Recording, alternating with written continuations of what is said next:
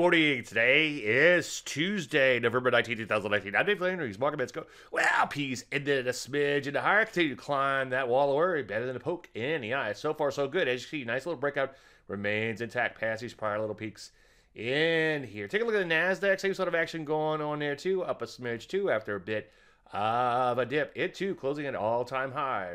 Rusty, bring it up the rear? Well, not really. Actually ended down a bit. As you can see, remains below these multiple peaks in longer term. Still looks questionable at best. You know, take things one day at a time. Some areas like silver waking up in here, and this is probably based on the fact that the dollar was a little weak yesterday. Also, take a look at bonds. As you can see, looks like their downtrend remains intact so far there. So what do? Well, most sectors are looking pretty good, so continue to look to get long, but of course, wait for entries and honor your stops just in case. I'm not seeing a plethora of setups right now because the methodology requires a pullback, so you might just want to sit tight and let it all unfold. Any questions, as usual, Dave at DaveLandry.com. I'm Dave Landry, and you started Mark Bennett.